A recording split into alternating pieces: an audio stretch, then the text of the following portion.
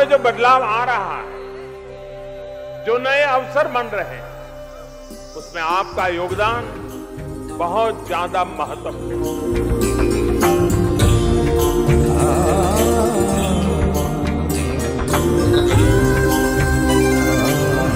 On January 9th, 2003, India holds its first ever Pravasi Bharatiya Divas to recognize and celebrate the contributions of non-resident Indians as well as the larger global Indian diaspora, currently estimated at over 25 million.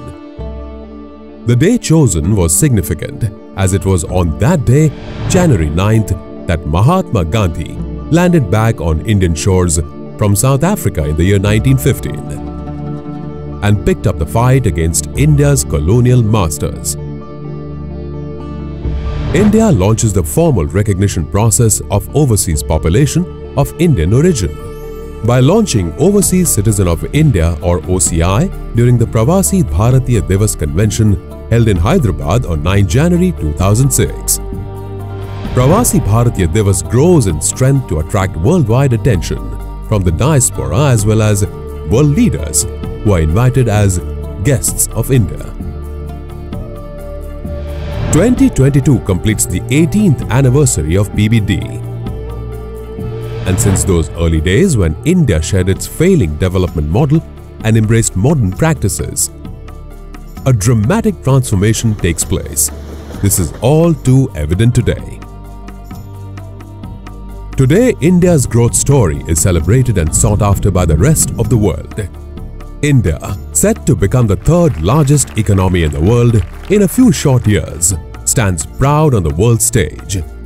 In recent years, India's reform project has picked up pace and running on super fast tracks, leading to dramatic improvements in the quality of life of its 1.35 billion people and offering multiple opportunities to the rest of the world.